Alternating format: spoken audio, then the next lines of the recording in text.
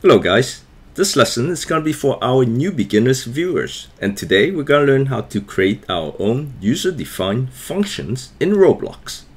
Let's get started by going to our server script service. We're going to add a script.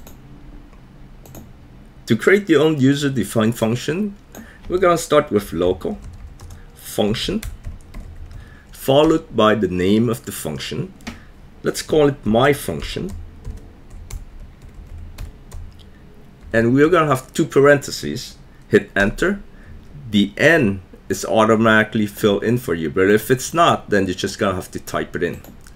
Now inside our function, we can tell it to do whatever we want to do. So let's just print hello. This is our user-defined function. All it's going to do is going to print hello. And to call this function, we're going to have to come down here and we're going to say the name of the function. So it's going to be my function.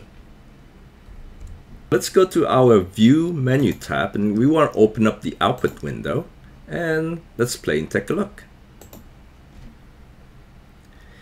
Immediately you see it printed hello over here because we called the function my function and the function printed hello. Now notice our function here does not have any input parameter, but your function can also have input parameter.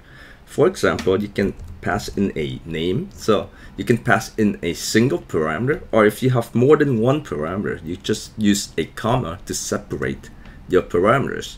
So let's say if I pass in a name and a number, right? And I'm gonna say, instead of printing hello here, I'm gonna print name concatenating with the equal sign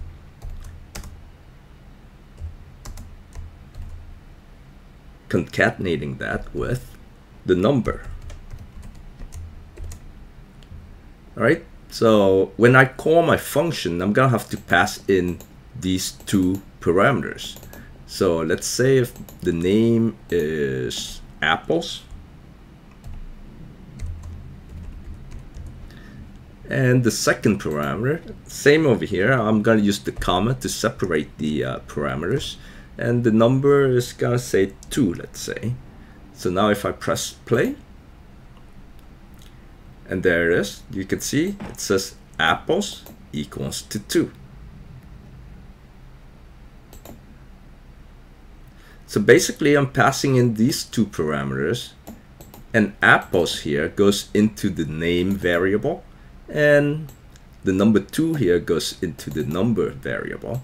And here we're just printing the name, which is apples, concatenating with the equal sign and the number. And lastly, your function can also return a value. So let's say if we change the name of our function to sum, it's going to take the sum of two numbers. So let's change this first number to A and the second parameter to B. And it's just going to return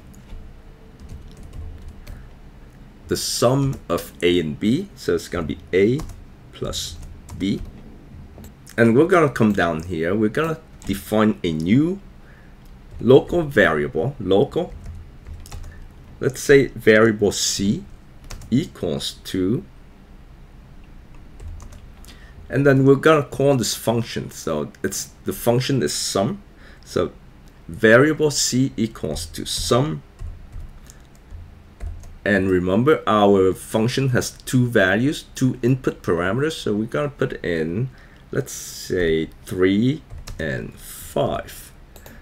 All right, so we're calling this function sum, right? We're passing in 3 and 5, and this function is going to return the sum of 3 and 5. So it should return 8. And this value 8 is going to be loaded into this variable C. So let's print out the value of C, and let's see if it is 8. So we're going to print C equals 2, and we're concatenating that with the value of C. Let's play and take a look.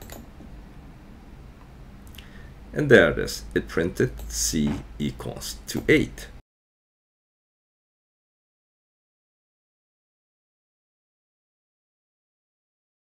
And everyone, that's how you create your own user-defined functions in Roblox. Again, if you are a new beginner, don't forget to visit our YouTube channel, PrizeCP Roblox, and click on the playlist. Two good playlists for you. First one is New 2022 PrizeCP Roblox for New Beginner Series. Start with that one, and then move on to the New Beginner Series 2. And we'll see you in the next tutorial.